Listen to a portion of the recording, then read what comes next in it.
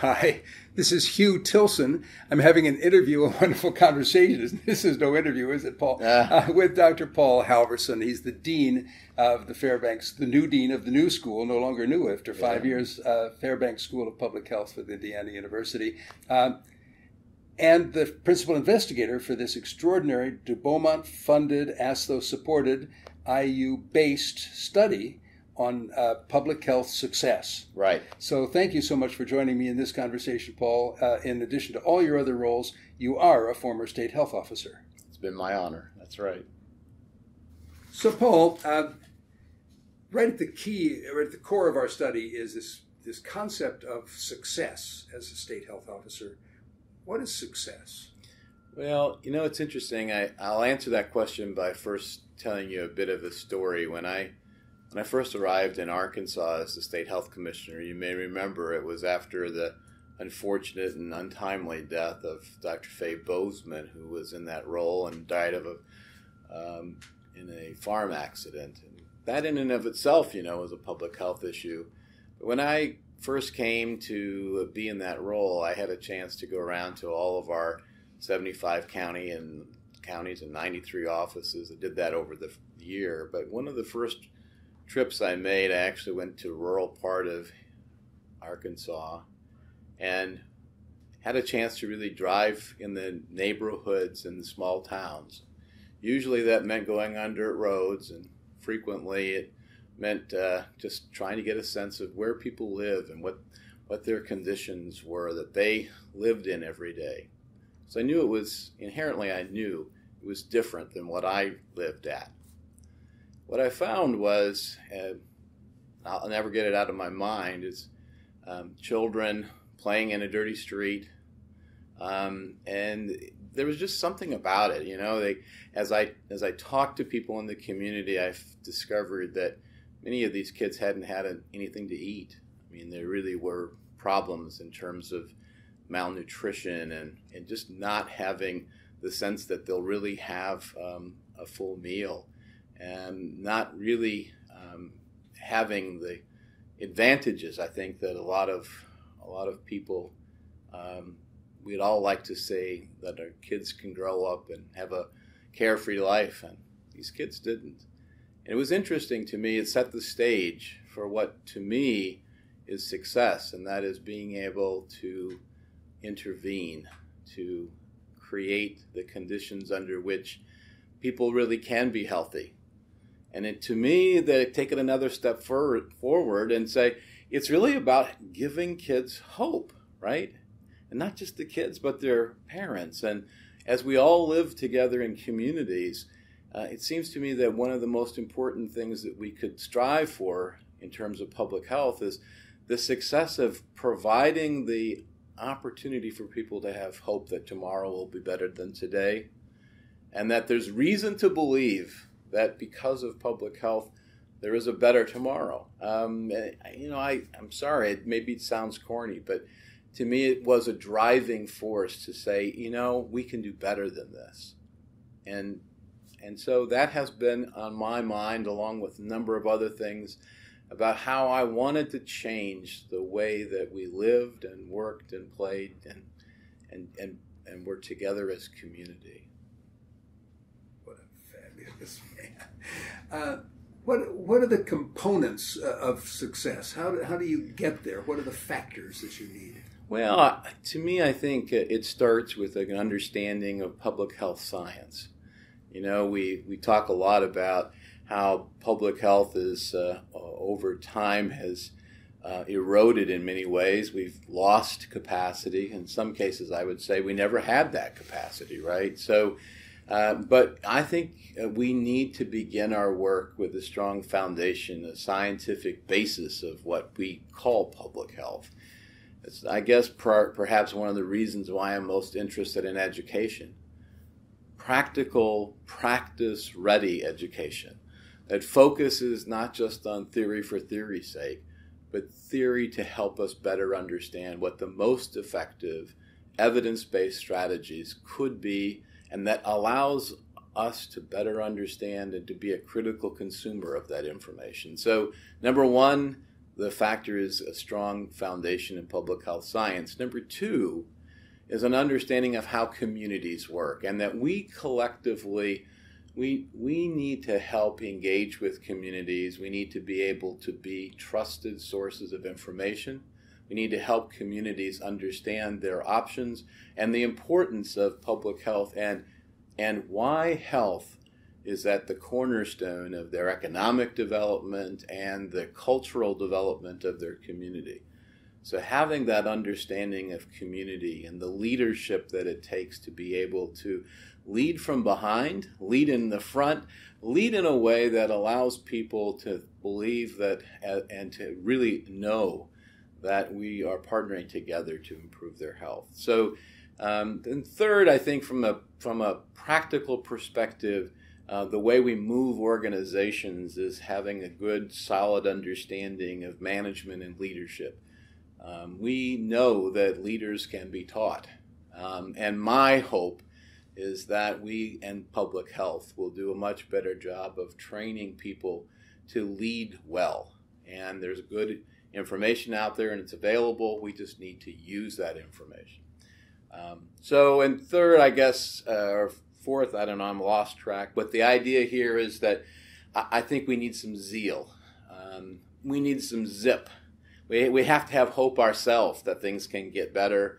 And that enthusiasm that we have, I hope, will spill over to others. So that zip, the leadership and management experience and knowledge, the public health science, and the leadership within the community, and a real sense of authentic community engagement.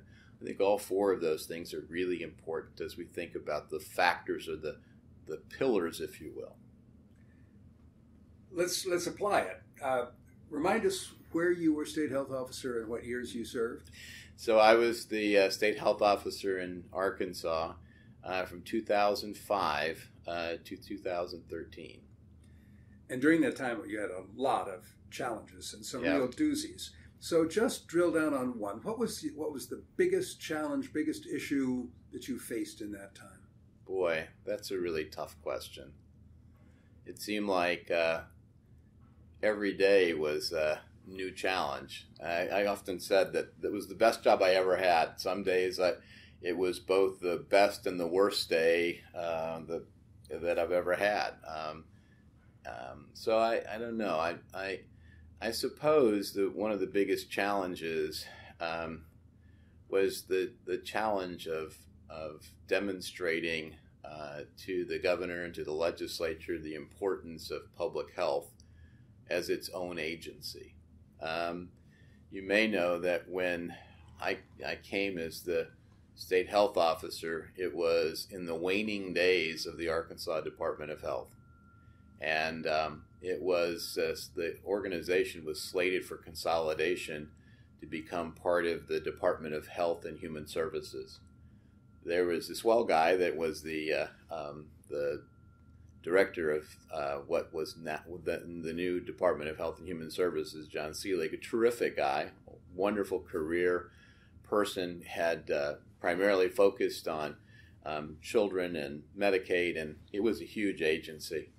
But what happened is that public health became one of 13 divisions within the new Health and Human Services area. And despite all of our great intentions, when the governor says, I need to have the top 3 issues for your agency, and if your agency contained health and 12 other things, sometimes it was competition to decide whether you'd even get one thing that would be mentioned as a health issue. And so, the idea was this we could save money by consolidating our health department with human services, and so why wouldn't we do that? Part of it was because I don't believe that people really understood the importance of health. And so it was a good intention, great people that were trying to make it work, but over a relatively short period of time, the legislature and our new governor decided it was time to reverse course, that health was too important to simply be buried in an umbrella agency that didn't have as its primary purpose protecting and improving the health of the public. And I remember when the governor, I talked with him and he said, it's just too important. You need to have a strong voice in supporting public health. I need to hear directly from you. It needn't be filtered. It's important enough that in our state, health is prominent as its own agency. That was a challenge, not just to me, but to public health overall. But we were able to convince the governor and the legislature in a way that was professional and respectful, but the importance of being our own agency. And that set then the stage for a number of things that I'm quite proud of, including the passage of a tobacco tax increase, which also at the same time occurred with the passage of legislation that substantially created the trauma system for our state. We were, I think, among the last states in the country to have an organized trauma system. A trauma system that included not just the big city of Little Rock, but all of our state. And I can't help but believe that that's one of the most lasting things that occurred was the creation of this system and the number of lives saved by essentially employing what we know about injury prevention and control. So a lot of things went on that I'm quite proud of. A lot of work went on by some very talented people. It was my privilege to have worked with and creating an important team, or groups of teams that worked on a lot of different projects. There were a number of challenges, but that's just one. What I want to hear is what leadership skills it takes for a state health officer to lead that kind of change. Well, I think leadership is important in introducing and sustaining change. But I think it's a different kind of leadership. If you think about it, it's not what you're selling.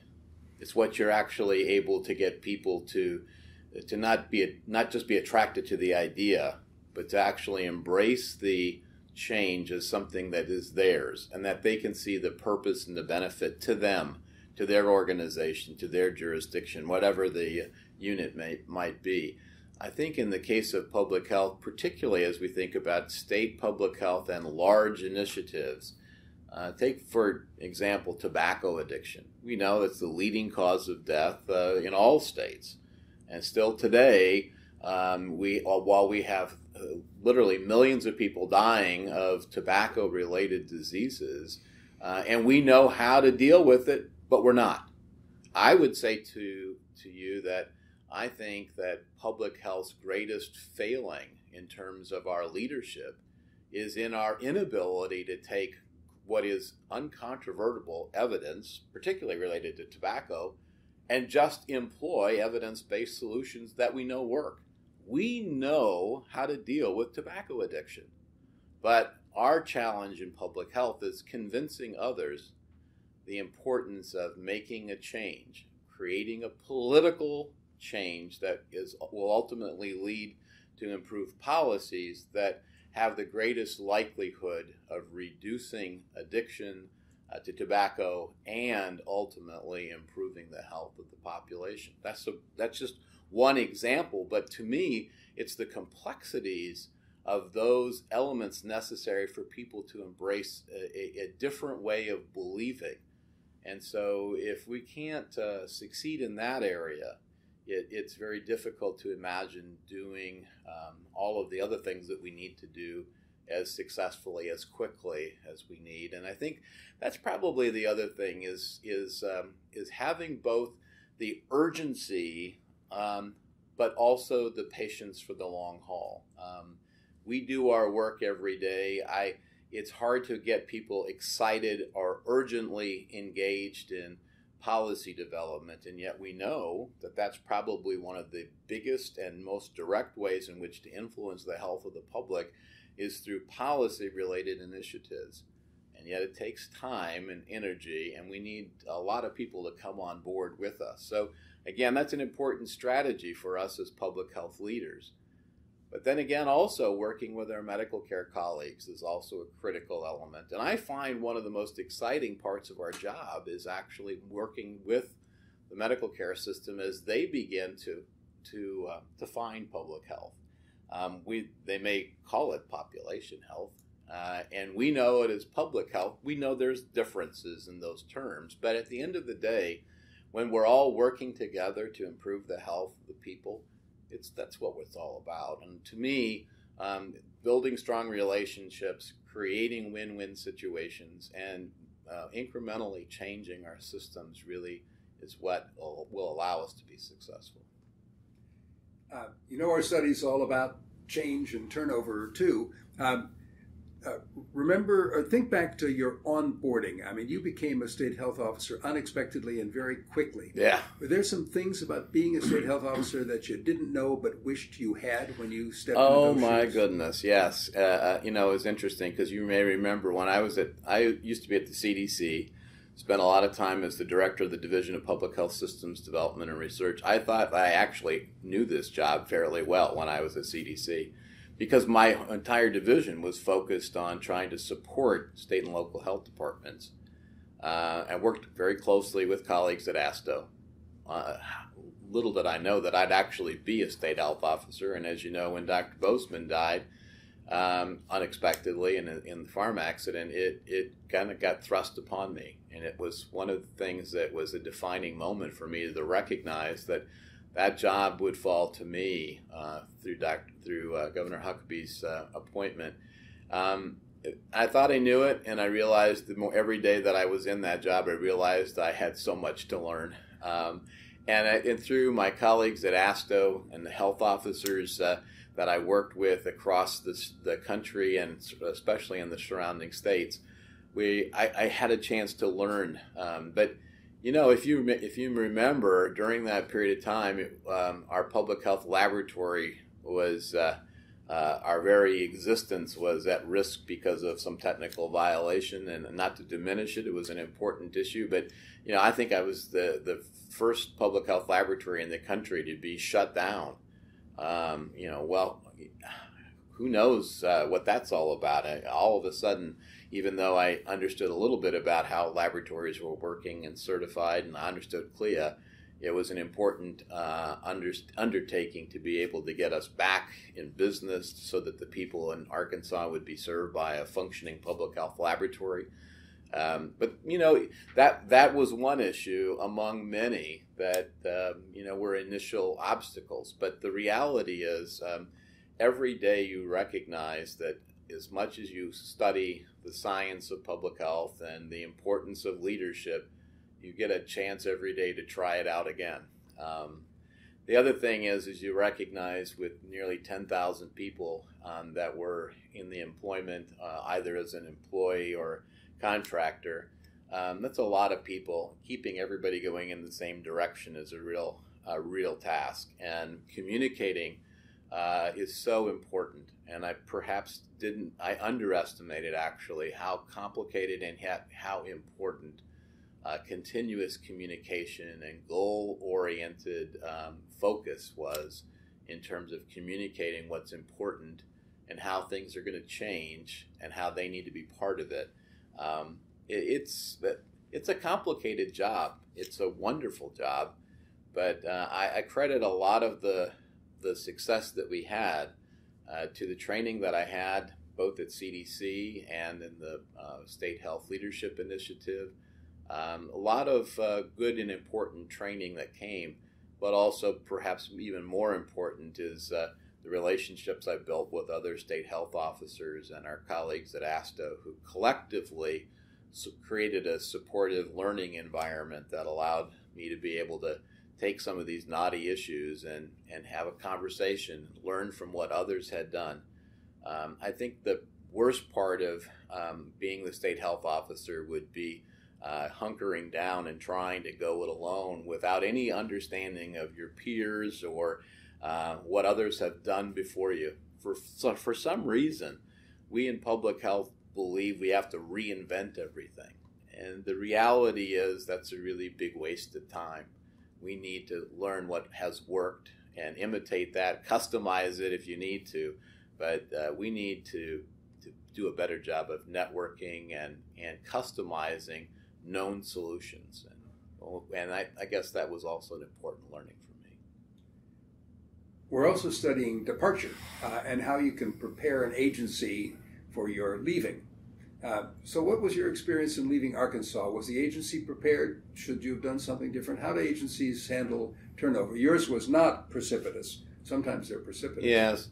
Well, again, I get part of the issue is creating an organizational structure that makes sense, that's built upon good organizational design principles, and then filling your top leadership positions with people that are both technically knowledgeable and experienced enough to stay the course. And I think that we were able to do that at the Arkansas Department of Health by being very selective in our appointments of senior staff, finding people who were in it for the long haul.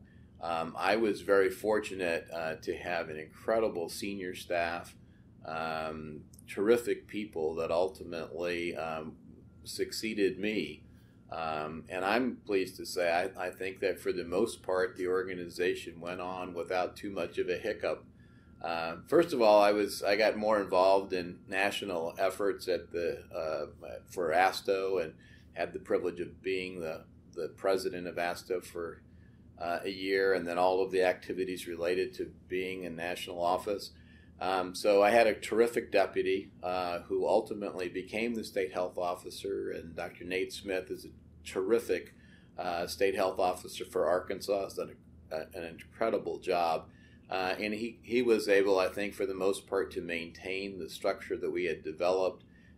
There wasn't a major departure strategically from what we had been doing, and was able to maintain an important position of and have a continuity both of leadership and strategic initiatives. That doesn't mean that he hasn't changed things, and he needs to. Organizations always need to change, but I believe part of the success of a show when he leaves, or he or she leaves, is that the organization needs to be able to move on without you. And probably one of the greatest feelings of accomplishment that I had was to see that the organization was able to continue to function very smoothly. And it didn't mean to say that people didn't wish me well and say goodbye, and I had a chance to thank them. But the organization needed to go on for the people in the state, and it did. I think, the old adage, when you first get this job, keep your resume in the right-hand drawer because you never know when you might need it. People said that. I heard it. I didn't believe it. But then, over the years, as I saw others leave pretty quickly after their appointment for various reasons, mostly not their fault, I realized that we're in a very tenuous situation. So maintaining good relationships and understanding that, you're never guaranteed that next day, but we need to make the most of every day that we get. So for me, when the opportunity came to be the founding dean at the Fairbanks School of Public Health, I was excited. I think that I was ready, and the organization moved on. Great segue to the next thing we need to talk about. I think you may be the only dean we're interviewing in this project. So talk about the relationship between academic public health and practice, particularly state public health. Well, and many would remind me that when I was at CDC, I railed about the disconnect that occurs and exists generally between academic programs or schools of public health and practice. Probably the biggest part of the issue is that schools of public health have incredibly dedicated faculty, most of which have never stood in a health department. And they have great intention, they may not necessarily know what good public health practice looks like. I'm really pleased to say that my School of Public Health has chosen as its sort of major strategic challenge. They want to be a school that makes a difference, that advances the health of the people at the state of Indiana. That's a big difference. There are schools, I believe, that just say, look, we're going to do great research, and hopefully it'll be funded well, we're going to graduate a lot of students, and we'll serve on committees, and isn't that enough? And I say to them, it is not at all enough. Because if we don't focus our attention on ultimately doing good research that is translatable into action, if we don't train our students that are job ready, if we're not focused on practice rather than simply serving on committees, then we're not fully getting what public health is about. And so I am a strong believer that public health practice is that common ground between the schools and programs in public health and the practice of public health demonstrated at governmental agencies, either at the local or the state level. And that we need to have very explicit common ground and recognize that we're in a partnership. The state health agency has a responsibility to conduct public health, and our job is to help support them and to help lead innovation that would ultimately lead to improved health. We're never going to have enough money to do all that we believe should be done. But if we are doing our job with our research, we can find better and improved ways in which to make a difference. And if we continue to work on innovating in our teaching, our new public health officials with their degrees from our schools will do a great job and will help lead public health into the future in a new vistas that we haven't even imagined. It really is a good and important partnership, and when it's working, it's great. The problem has been a disconnect between our funding in schools of public health and our needs in the practice world. And that's something from a policy perspective we need to address. But I think it takes a concentrated focus by both our deans and our state health officials in particular to focus on what's really important and to find that common ground. So, Paul, the future is extraordinary, but particularly for state public health, there are some great opportunities on the horizon. Well, I think there is an incredible opportunity as we think about the future. Number one, I think our partners in the medical care system, the healthcare systems, are incredibly able and interested partners as we move away from fee-for-service to a value-based orientation, as it is now important to them as it is to us to keep people healthy, to make people healthy, to create conditions under which people can be healthy. What has been our raison d'etre is now also of interest and more than just a casual interest, but a business necessity for our health systems. We can take advantage of that common interest and move towards a strategy of both integration and deployment of evidence-based strategies to protect and improve human health that we have never been able to do before. We've never had the money, we've never had the influence, and now we have the opportunity to help drive important change in our states. Secondly, I think as it is increasingly the case, we're in the middle of upheaval around healthcare reform, and we need to put health into healthcare reform. And I think, again, we're seeing great examples across the country on how public health is able to influence the deployment of a new version of health, and especially as we think about Medicaid reform. You know, if there's a lot of things that are perhaps challenging within our current healthcare system, one of which is the differences in our Medicaid program. I believe, regardless of what ultimately passes in our health reform legislation, that there will be greater demands on our states to do something to customize, if you will, Medicaid to the needs of the people in each state. I think that then creates the opportunity for health departments, both local, state, and schools of public health in those states, to collaboratively work towards trying to better understand what the needs and opportunities are for changing the Medicaid program, which is such a vital and important safety net in our communities, to being even better in terms of being able to address health issues for us. The other thing is there's so many different ways in which we collectively need to concentrate our efforts. I would suggest we need to find just 2 or 3 things in each of our states develop coalitions and partnerships to move us towards that, and move and work as hard as we can to really accomplish those things. I'm not convinced there's nothing we can't do if we set our mind to it. We've got great science, we've got terrific leaders, we've got great partners. What else do you need? Couple of seconds left. First, give a shout out to being a state health officer after you're no longer a state health officer. That is the alumni. Yes. Well, so there is life after being a SHO. It's a terrific life. I have had the privilege of serving as the president of the Alumni Association at ASTO, and I have contacts with incredible colleagues and dear friends. That's the one thing about being a state health official that's a little bit different than perhaps any other occupation. You're either a state health officer or you're a member of the Alumni Association, and that's it. Or you're dead, I suppose. But that's the whole strategy of keeping people and moving forward.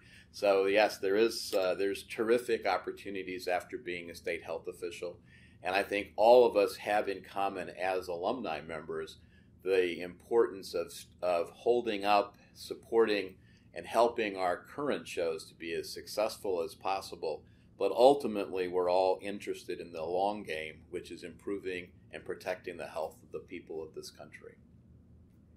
And finally, this is your bully pulpit moment, Paul. You're in front of the camera. You're talking to new SHOs, probably.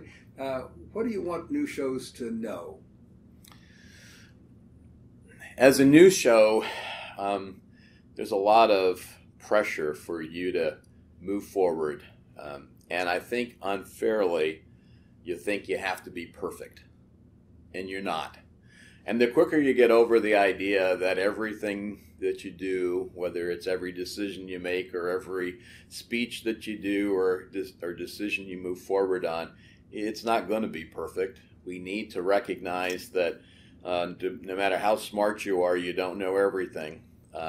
And most importantly, there's help around the corner. Call on colleagues, other state health officials, ASTO, members of the Alumni Association. Everyone is here to help. We have a vested interest in your success.